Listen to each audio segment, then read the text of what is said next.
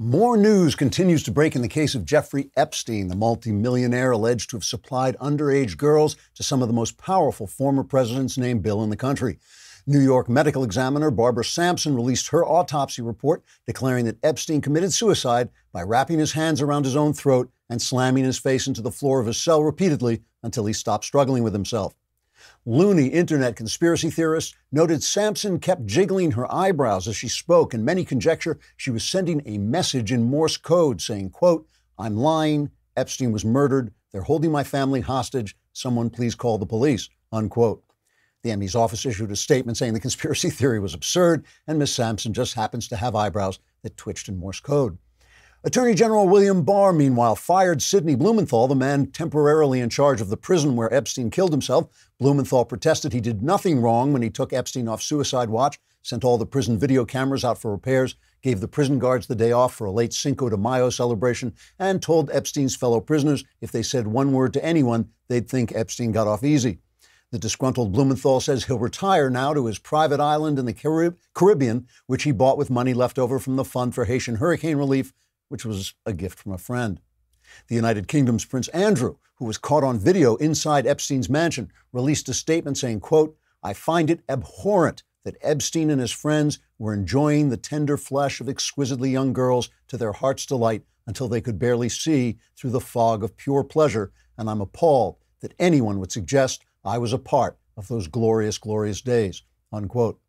Officials say the facts will continue to pile up until the truth is completely buried. Trigger warning, I'm Andrew Klavan, and this is The Andrew Klavan Show. I feel hunky-dunky, life is tickety-boo. Birds are winging, also singing hunky-dunky-doo. Ship-shaped, tipsy-topsy, the world is zippity-zing. It's a wonderful day, hurrah, hooray! It makes me want to sing. Oh, hurrah, hooray! Oh, hooray, hurrah!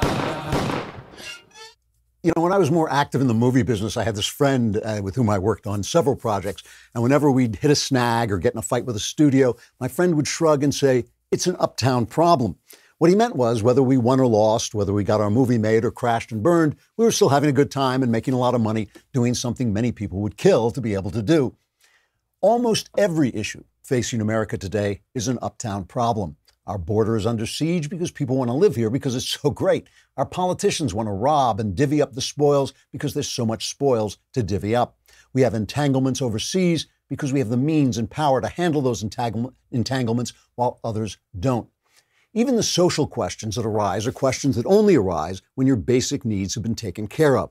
In a non-technological tribe struggling for survival, gender roles and sexual morality aren't elective, they're essential. Babies are precious. Women have to bear them and take care of them. Men have to protect the women while they do that. Virginity gives men a reason to protect the women and children because it's proof of fatherhood. If no one else had her, the kid must be yours.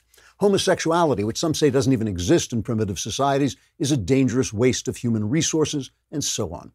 Likewise, it's probably not an accident that the universal human practice of slavery was rolled back at the same time the Industrial Revolution rolled in and more slave work could be done by machines. It's probably not an accident that people began to feel a tender concern for indigenous peoples only after their homes were secure from Aboriginal attacks. None of this is a judgment on what's actually right or wrong. It's only to say that some virtues, like being anti-slavery, may be luxuries. They're good ideas we can now afford to have because those who came before us created a world in which we could afford to have them. And other virtues may only be luxuries and not virtues at all. Gender roles and sexual morality, for instance, may be good ideas whether they're survival necessities or not. But in any case, and in every case, once we begin to understand that our problems are uptown problems, we also understand that we live in time and we live in a specific time. We weren't just planted in this prosperity, it was created for us before we got here. We should look backward with gratitude to the people who made this country and move forward with humility, because you never know what luxurious new idea might bring your rich, fat, happy civilization tumbling down around your ears, at which point survival will become an issue once again, and luxurious virtues will become luxuries we can't afford. We'll talk about that more in a sec, but first, let us talk about Ring. You know Ring. I mean, we all know Ring at this point. It is a wonderful, wonderful series of devices that will keep your home safe. It is a great, great thing when somebody comes to your door to be able to see them on your phone wherever you are and talk to them and find out what they're doing there. Ring's mission is to make neighborhoods safer, and they're doing just that, protecting millions of people everywhere. Ring helps you stay connected to your home anywhere in the world. They have smart doorbells. That's what they call them. They also have the motion-activated floodlight cam, which turns on a floodlight anytime somebody steps on your property. Excellent way to make sure you know what's going on at your home all the time. If there's a package delivery, surprise visitor, you'll get an alert, be able to see, hear, and speak to them all from your phone. As a listener, you have a special offer on a Ring starter kit available right now. You get a video doorbell and the motion-activated floodlight cam. The starter kit has everything you need to start building a ring of security around your home. Just go to ring.com/Klavan for this special offer on the Ring starter kit. That's ring.com/Klavan. And I know what you're thinking. You're thinking, how do you spell Klavan? Hit it, boys. You should check our sponsors. You'll know what you'll be saving. But you must remember there are no ease in Klavan. There's jobs and flowers, crates and wine, and all the folks are raving. But you have to spell it right. There are no ease in Klavan. There's stamps and sheets and mattresses. There's magazines and shaving. But if you want the discount, there are no ease in Klavan. Well, you could even have them bring the meals that you are craving. There is an E in Andrew, but there are no E's in Klavan. Are no E's in Klavan. Klavan, there are no E's in Klavan. It's been a while since we played that. It's a great song. It's a work of art. The mailbag. Get your questions. Yes, as I was saying, the mailbag. Get your questions in now. You want to subscribe at dailywire.com. Hit the podcast button, the Andrew Klavan podcast, and then you'll see that little mailbag symbol. Get your questions in. You've got to be a subscriber. A lousy $10 a month, a lousy $100 for the entire year. You've got to be a subscriber. Then you can ask me anything you want about religion, about your personal life, about politics, and all my answers are guaranteed 100% correct and will change your life on occasion for the better. But you want to get your questions in now because tomorrow is the backstage live. So I won't have a show tomorrow. I will have my mailbag show on Thursday, but I'll only have a time to curate the letters today. So if you got them in now, I'll be able to pick out your letter and answer your questions on Thursday. So, the reason I bring up the question of luxurious values is because so much of our conversation goes on as if we just dropped here and all our values kind of rain down on us like out of the air, and we just kind of know these things. Bill Maher once said, it's common sense. Morality is common sense. If it's common sense, people would have thought of it before.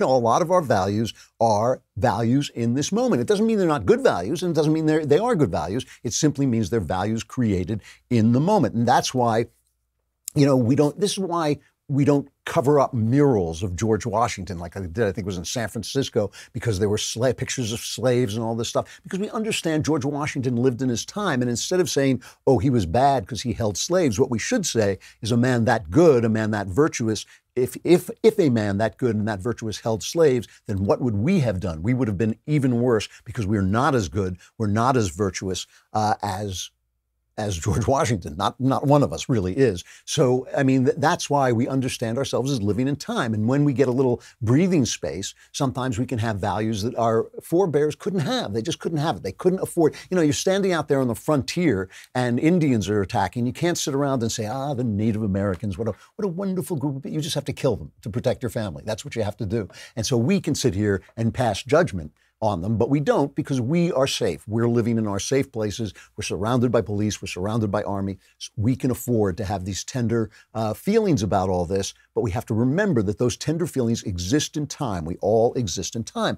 And the issue of racism itself is, in fact, in a way, it's a value we invented. The idea that racism is bad is a value that grows out of our philosophy, out of the West's philosophy, out of Christianity, but it takes thousands of years before it becomes an issue. Look, in the old days, people, a lot of Indian tribes, for instance, just called themselves the people. We're just the people, right? Because everybody else is less than the people. The phrase barbarian comes from what it sounded like to the Greeks to hear foreigners talk. Bar, bar, bar. It sounds like they're stuttering. I think it originates in Sanskrit, but wherever it comes from, it is basically mockery of those people over there who don't know how to speak a civilized language like Greek. Bar, so they're barbarians. They go bar, bar, bar. So, this is the thing. We talk about things like, oh, we're in a fight. These primitive people are nationalists. Oh, these evil Trump supporters are nationalists, whereas we good people are globalists. We want everything to be. But those are all things that are created in time, right? Nationalism itself, you start with tribalism. You start with your tribe and you defend your tribe. And nobody ever said, we're just going to let that other tribe that wants to come and take our food and take our women, we'll just let them come in and do that because that's the kind of great old people we are. We're just that kind of great people. Nobody thinks about that.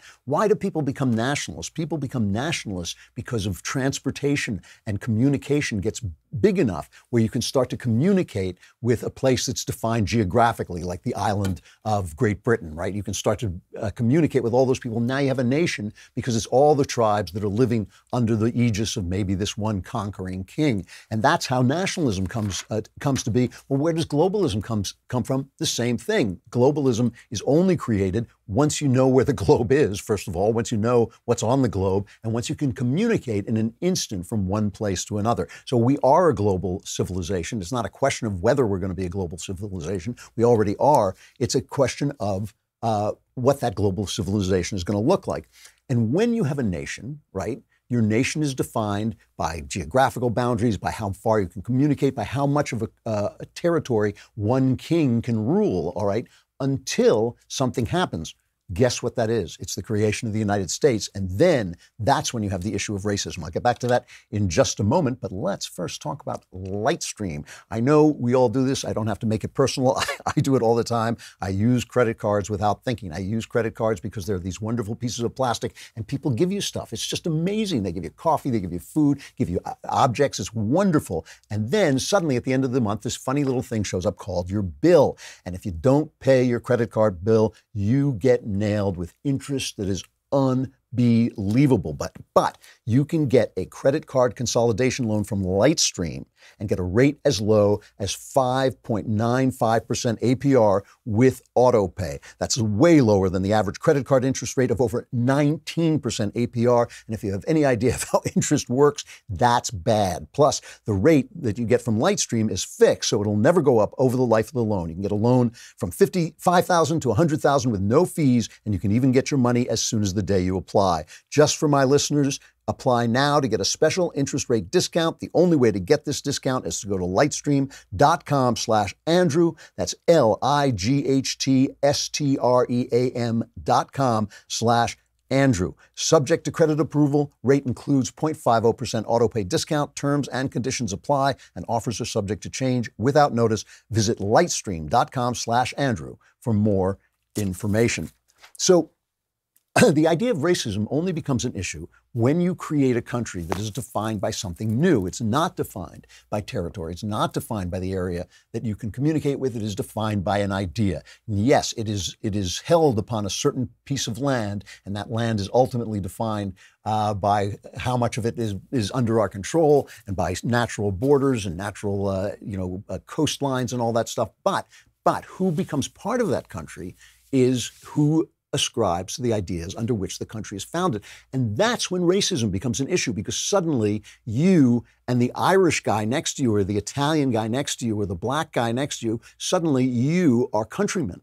You are not just, people of basically the same race, basically the same kind, living on an island or living in a nation based on the people who conquered that place. You are there ascribing to an idea together, and that's when racism becomes a problem. It is essentially an uptown problem like everything else. And this is why I think conservatism is progressive, whereas progressivism is regressive. Conservatism is basically saying these values that shaped our country, that shaped our world, should be kept in place because they're the values that created the idea of racism. Racism was not a problem anywhere else. Nobody ever sat around. I mean, in Rome, they had a little bit of this because Rome was a multi-ethnic empire, but it was a multi-ethnic empire. Nobody denied that it was run by the Romans in Rome. And as the people surrounding Rome wanted more and more rights, they had all kinds of tremendous fights about that. But still, Rome was a multi-ethnic empire. We are a multi-ethnic nation. That is an entirely new idea. And that's when racism becomes a problem, when you got to say, oh, this guy next to me is my countryman. When we go to war, he and I are going to be in a foxhole together. So therefore, we are brothers in arms and brothers in a nation. And that makes racism a problem, because if you don't like the guy because he's Italian or Irish or Jewish or black, then it's a problem. And that's why conservatism, we are trying to conserve ideas that create this idea that makes racism a problem, where the left is going to progress right back to the past. They want to progress right back to the past. And that's why you see what's happening now is this upsurge of racism on the left. We talked yesterday about Heather McDonald's great piece in the Wall Street Journal. It's still available. Wall Street Journal is behind a paywall because they want to get paid for their work, which I know, what a concept. But Heather McDonald wrote a great piece saying it's not Donald Trump who brings up race all the time. It's the left interpreting what he says as racist, but the left is constantly talking about whiteness and blackness and identity and all these different things that are a problem. And now it's all coming home to roost. It's all becoming visible in their anti-Semitism problem. You know, it's really interesting. They had this thing in Portland over the weekend, where Antifa and the fascists who call themselves anti-fascists and the Proud Boys, who seem to have a little bit of a democracy problem themselves, were fighting each other, right? They're out there. They were going to have demonstrations and counter demonstrations. And Antifa is just an absolutely miserable, violent leftist organization. And Proud Boys seem to be instigating violence too, in the name of white supremacy. So Sean Hannity goes on TV, right? And Sean Hannity says a pox on both your houses, a plague on both your houses. This is not the way this goes. We're one country. Even though Sean is a deep, deep partisan, pro-Trump partisan, he is saying the people I argue with, I'm arguing with, right? We're not enemies. We're opponents in this fight. We're not hitting each other over the head with clubs. Here's just a taste of what Sean said. But what matters here is we can have a thorough, complete, passionate, open discussion of ideas and ideals. We don't need fists and baseball bats and mace. This show will always condemn hatred on any side. White supremacy, bigotry, you have no place in this society. None whatsoever. People chanting, what do we want, dead cops? When do we want them now? You are radicals, and you're hurting our country. And you're putting the men and women that protect and serve us at risk. If you're an Antifa extremist, the same goes to you. What do they have in common? They're all tied to sick, ugly, twisted, evil ideologies. We've got to remain one United States. This is a country of God's greatest gift to man, created equal. God's natural rights of life, liberty, and the pursuit of happiness. That's a gift for all of us, all American citizens. Sadly, we don't always see these values defended on the left. In fact, look at today. 2 anti-Semitic members of Congress have been given a free pass from the media mob in the Democratic Party. Imagine if it was Trump, though. That's right. He's absolutely right.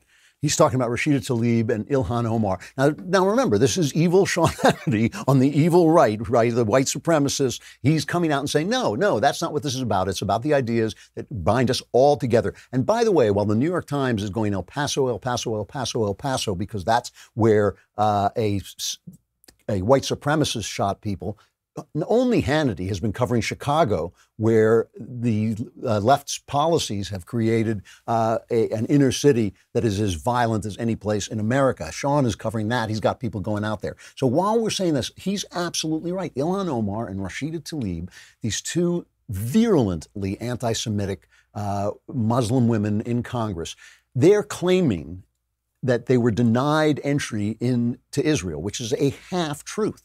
They were allowed to go into Israel with a congressional delegation, a bipartisan Republican and Democrat congressional delegation. They went in staggered times. I can't remember if it was the Republicans first, and then they overlapped with the Democrats, and then so they were both there together, and then the Democrats stayed, or maybe it was the other way around, but it was a bipartisan trip. They went over. They were perfectly allowed to go with them. They were banned when they wanted to go, sponsored by a virulent anti-Semitic group, Miftah, which has sent out blood libels, which is the most primitive form of anti-Semitism.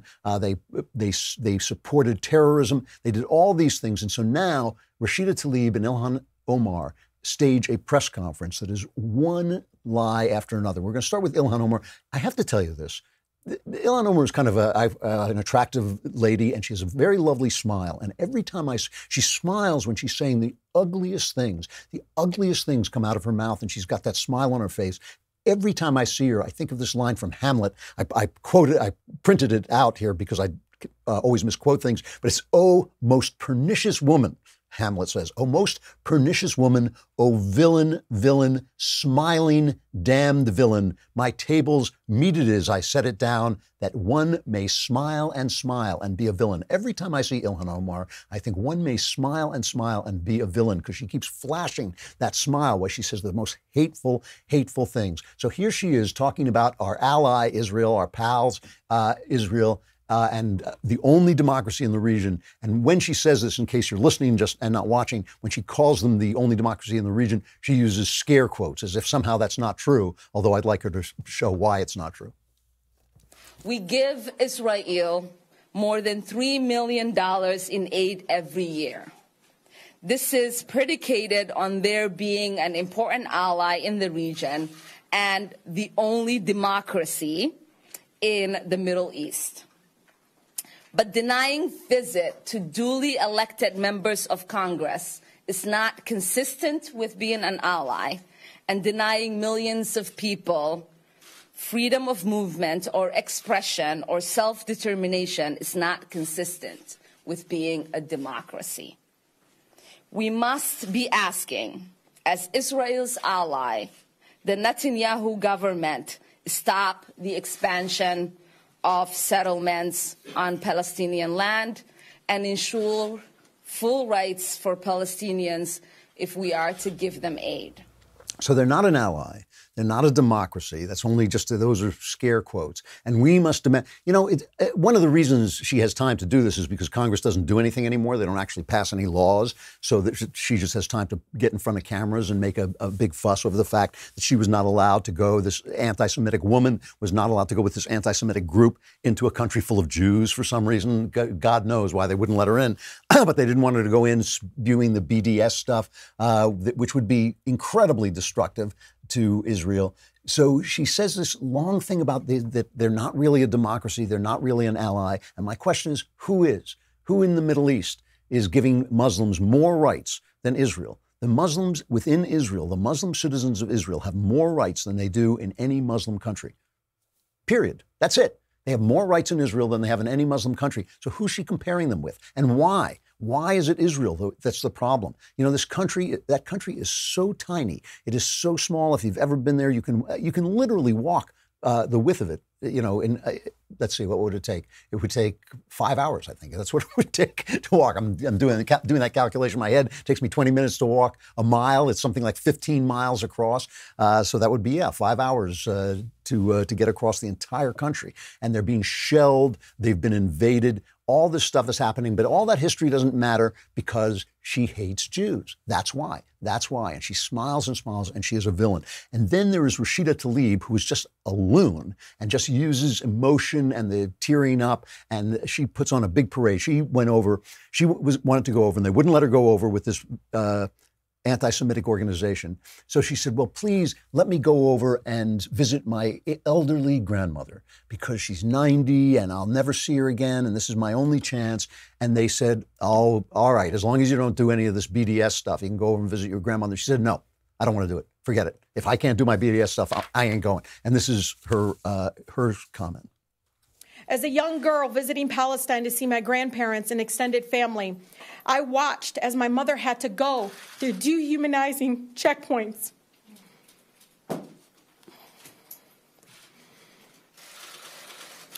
Even though she was a United States citizen and proud American, I was there when my city was in a terrible car accident, and my cousins and I cried so she could have access to the best hospitals, which were in Jerusalem. I remember shaking with fear when checkpoints appeared in the small village of Bet Or el-Foka, tanks and guns everywhere. I remember visiting East Jerusalem with my then husband and him escorted off the bus, although he was a United States citizen, just so security forces could harass him. All I can do as my city's granddaughter, as the granddaughter of a woman who lives in occupied territories, to elevate her voice by exposing the truth the only way I know how. Yeah, well, when she starts to do that, we'll let you know. Meanwhile, it's all nonsense. I mean, the reason you can't get into Jerusalem to get to the hospitals is because the Palestinians have sent suicide bombers through ambulances. They've sent them in ambulances to blow people up. The reason there's no hospitals where they are is because the Palestinian authorities spend the money. They get immense amounts of money in international aid, and they spend it on missiles to basically lob at Israel. And where are all these checkpoints? Why is there this wall? That wall that works so well to keep terrorism out of Israel was built to keep terrorists out of Israel. So all of this is this imaginary world that they're living in, this fake world that they're living in, and selling to us because they're anti-Semites, because they hate Jews. And where are the Democrats? Where's the Sean Hannity of the Democrats condemning this? Hey, let me talk for just a second about Boll and Branch sheets. I love these sheets. They're incredibly comfortable, incredibly nice to look at. For you, they will probably help you sleep because they're so comfortable. For me, they're just lovely to look at while I'm lying awake, asking myself the big questions. What makes these sheets unique is each sheet is crafted from 100% organic cotton. That means Boll and Branch sheets not only feel incredible, they look amazing. And since Boll and Branch sells exclusively online, you don't have to pay that expensive retail markup. You get twice the quality for half the price. You will love these sheets. Try them for 30 nights and see for yourself. If you're not impressed, return them for a full refund. As I say, they feel better and better each time you wash them for some reason. I don't know why that is, but they really feel nice. They look nice. They are a pleasure to lie in. Possibly they're a pleasure to sleep in. You'll have to let me know. Go to bollandbranch.com today and you'll get $50 off your first set of sheets plus free shipping in the U.S. when you use the promo code Klavan. That's $50 off plus free U.S. shipping right now at bollandbranch.com, spelled B-O-L-L and branch.com, promo code Klavan, bollandbranch.com, promo code Klavan. How do you spell it? Here it is. It's K-L-A-V-A-N. No E's in Klavan. I just make it look this incredibly easy.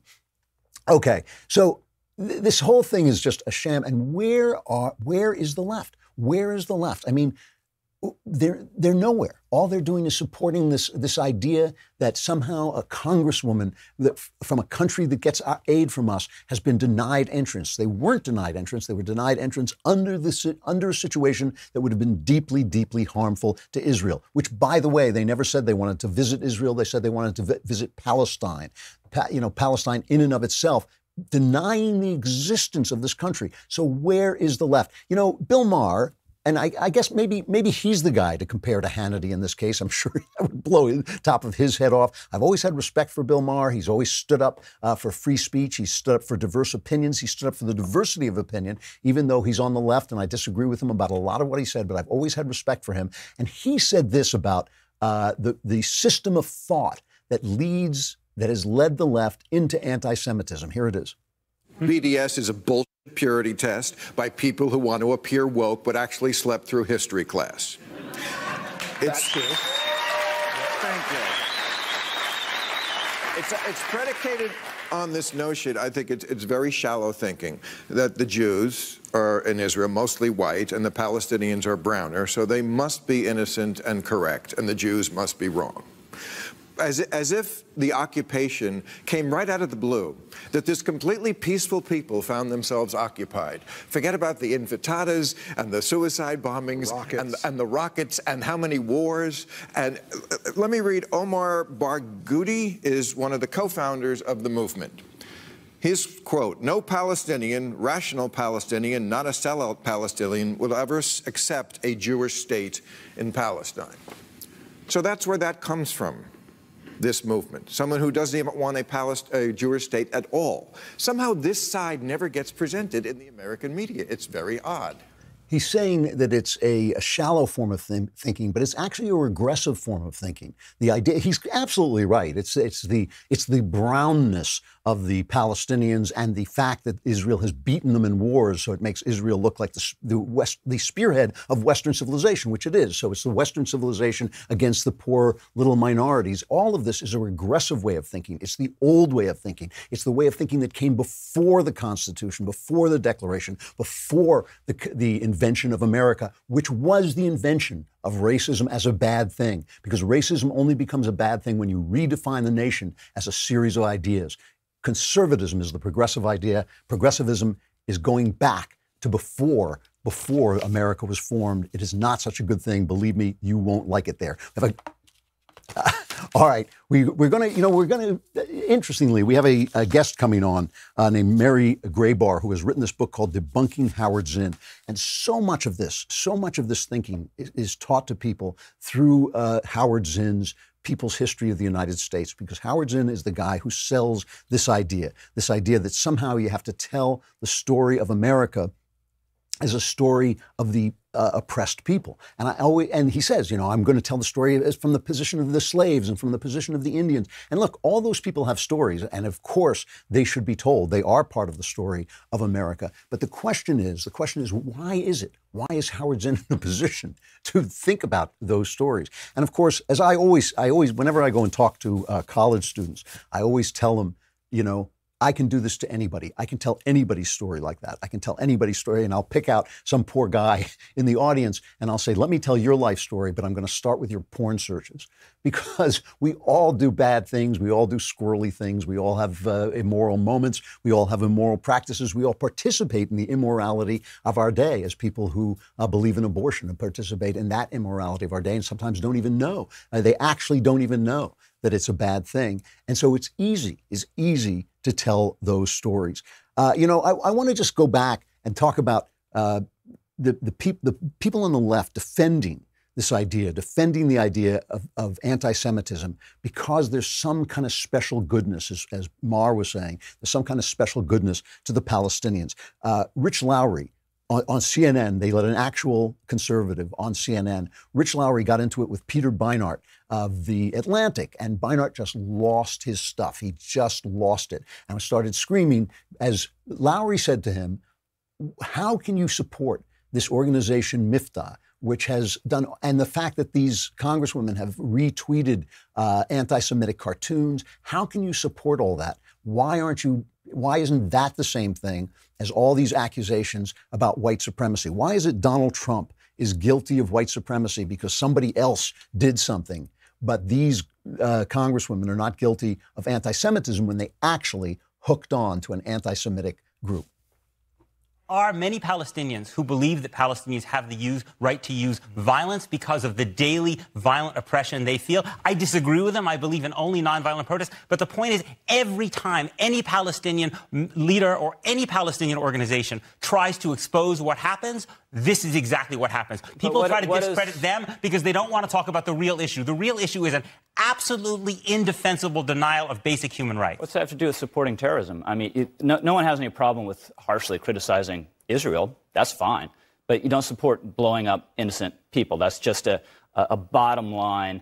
Something we all should agree on. The purpose behind focusing on this is to try to distract attention from the reality on the ground, which is funded by American tax dollars. Our tax dollars blow up the homes of people who cannot get permits to build because they're non-citizens under military law. Would this be your standard for white nationalist organizations? They say some racist things. They support some terrorism. With all due respect, but that's okay. You have not been there and seen this on the ground. I know Hanan Ashrawi. She is nothing close to a white nationalist. She is someone seeking freedom. But then from why does the organization publish things supporting terrorism? See, like I said, the right, even the most evil of right-wingers, that evil Sean Hannity, are against this form of bigotry. Why? Because they ascribe to American values. The left has lost its way, and anti-Semitism is always the devil's flagpole. It always tells you when people have lost their way, and these people have. We got a great guest coming up, as I was saying, Mary Graybar, but we got to say goodbye to Facebook and YouTube. Come to dailywire.com, subscribe, and get your mailbag questions in now, because we'll be answering them on Thursday, but I got to curate them today, so get your questions in today.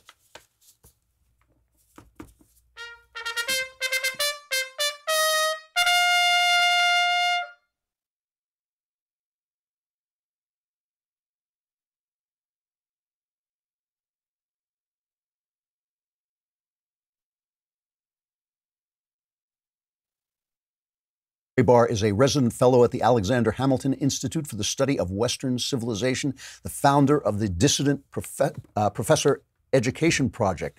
She taught at the college level for 20 years, most recently at Emory University, excellent university. She is the author of Debunking Howard Zinn, Exposing the Fake History That Turned a Generation Against America. Mary, are you there? I am here, yes. Hi. Hi, how you doing? Thank you for coming on. Oh, you're welcome. Can you explain how powerful this guy Zinn is? I mean, explain the effects that he has had. Oh, it reverberates throughout education, throughout our culture. I've been following this guy for about 10 years now, and I see every year that his influence is increasing. His book, A People's History of the United States, has become accepted in classrooms, especially in high school advanced placement courses. There are passages quoted in other textbooks and history books for children. There's the Zinn Education Project. You can download materials. One city council member took her oath of office on a people's history. There are songs written for him, dances choreographed in his honor, movies, rock bands, songs. It's Antifa, Black Lives Matter. He's everywhere. So his basic idea is that we're the bad guys. Is that fair to say? Yes. Yeah. Oh, absolutely. The United States is just rotten to the core, and it needs to be overthrown. That's the message. Well, let's before we look at his message, who is he? I mean, what was his life about? Well, Howard Zinn died in 2010. He was born in 1922 in New York, grew up in Brooklyn. So when he was a teenager in the 1930s, that was sort of the epicenter of the American communist movement. He got involved in the communist movement, was a member of the Communist Party from about 1946 to 53, card-carrying member. I have that on pretty good authority, so we're almost, 100% certain of that. And, gave up his party membership formally in order to infiltrate the institutions, and he became a college professor, taught at Spelman College until 1963, and then was fired and then landed on his feet at Boston University, where he gave John Silber a lot of grief until he retired in 1988, and then went on to make movies, give lectures, go around the world, give courses here and there. Pretty much a life of luxury, what, a lot of professors hope for. But a communist underneath. So. Oh, yes, yeah.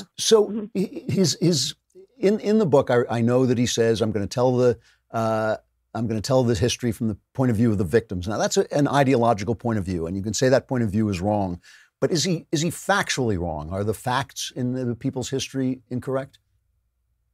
Yes, and that's the reason I wrote the book, because a lot of people have fumed and complained about it because it's anti-American. And what I've done is I've looked at his sources, saw where he plagiarized, saw where he twisted people's words around to mean the opposite, where he left out critical material, in an ellipses, just outright lied. So I've gone back through the sources, and I've also checked out other reputable history books, not only by conservative historians, but also some liberal ones. And if you look at just about any reputable history, you will see that the points that Howard Zinn makes are just wrong. They're factually wrong. Well, how does he get around? We're talking to Mary Graybar, the author of Debunking Howard Zinn, Exposing the Fake History That Turned a Generation Against America. What does he do with incredible American successes, like just off the top of my head, like winning World War II? How does he underplay those? Oh, well, we were just like the Nazis, according to him. No, I mean, how does he get there? Well, there's a good portion of my book devoted to what he says about the Japanese American relocation camps, and what he does is he leaves out critical information. I mean, this was just it was like a mystery hunt. You're looking for some treasure. he claims that no one knew about these relocation camps until 1945, after the end of the war, because of an article in Harper's Magazine. Well, I went and looked up some old Harper's Magazines. In 1942, there was an article about, the first one, and, that it was definitely not a concentration camp, but, and described life there, that they were clean, the food was pretty good, and so forth. So, while a lot of conservatives did not approve of FDR's, order at that time, there, by no stretch of the imagination can you say that those were anywhere close to concentration camps. So he uses things like that, twists the facts around to make this analogy between, the American government and Nazi Germany. And what does he do? How does he get away?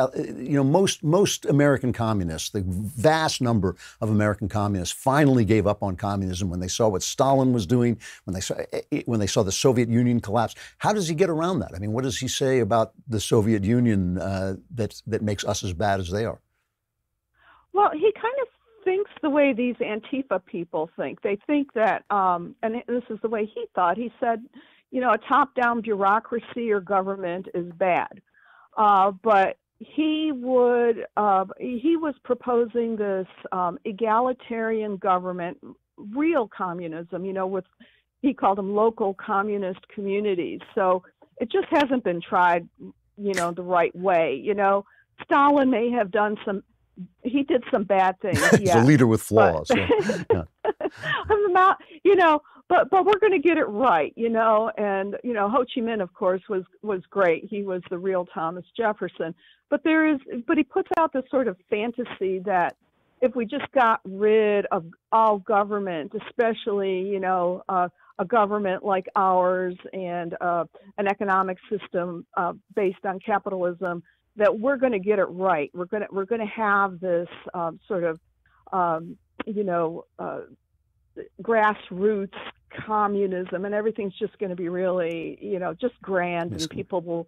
There's a passage I quote where he says, people won't have to work as much. They'll have more time for leisure. There'll be plenty. There'll be no poor people, et cetera, et cetera. It's going to be great. Yeah, it's great. Is there? Yeah. Do you have any hope of rolling this back? This incredible influence that this essentially pernicious book has had on people. Is there any chance of fighting back, of rolling that back? Well, that's what my book is for. I wanted to give a tool to people. There have been efforts. There was a legislator in Arkansas who tried to introduce a bill. It went nowhere. He just wanted to keep the book out of public schools. But what I've done is I've looked at Zinn's major points and provided a rebuttal. And I've also pointed to other sources. So what a lot of defenders of Zinn, and Zinn himself, said was that, well, you just disagree because you disagree with my politics. You're a right winger. Well, no, it's the facts, and I lay it out. These are the real facts. This is what this conservative historian says. This is what this liberal historian says. This is where he plagiarizes, and he plagiarizes not from a history book, but from a book, a screed written by a socialist anti-Vietnam War activist for high school students. And that forms the opening pages of his book, the most famous ones where Columbus, lands in the New World and is greeted by the Arawaks, if you've read those pages. So this is a systematic way to go through the points he makes, point by point, and say this is where he lies, this is where he misrepresents and plagiarizes. Mary Grabar, author of Debunking Howard Zinn, Exposing the Fake History That Turned a Generation Against America. Mary, thank you for coming on. I appreciate it. Oh, you're welcome. It was a pleasure. We had a little trouble getting Mary on the line, so we've gone a little long, so I'm going to have to stop there. But please let me remind you one more time, go to dailywire.com, subscribe, go to the podcast button, hit the Andrew Klavan podcast, hit the mailbag, send your mailbag questions in today, and I will answer them all on Thursday. We won't have time to get them on Wednesday, so please get them in today. You can ask anything you want. Ask about religion, ask about politics, ask about your personal life, and all my answers are guaranteed 100% correct. Will change your life on occasion for the better. I mean, where else do you go? Where else do you go where for 10 lousy bucks a month, you get all your questions answered and all your problems solved? Only here on The Andrew Klavan Show. I'm Andrew Klavan. I will see you live on the Daily Wire Backstage Live tomorrow, and then I'll be back on Thursday.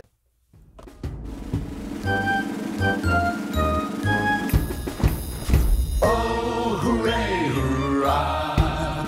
The Andrew Klavan Show is produced by Austin Stevens and directed by Mike Joyner. Executive producer, Jeremy Boring. Senior producer, Jonathan Hay. And our supervising producers are Mathis Glover and Robert Sterling. Edited by Adam Sayevitz. Audio is mixed by Mike Cormina. Hair and makeup is by Jesua Alvera. Animations are by Cynthia Angulo. And our production assistant is Nick Sheehan. The Andrew Klavan Show is a Daily Wire production. Copyright Daily Wire 2019. If you prefer facts over feelings, if you aren't offended by the brutal truth, if you can still laugh at the nuttiness filling our national news cycle, well, tune on in to The Ben Shapiro Show, where you'll get a whole lot of that and much more. We'll see you there.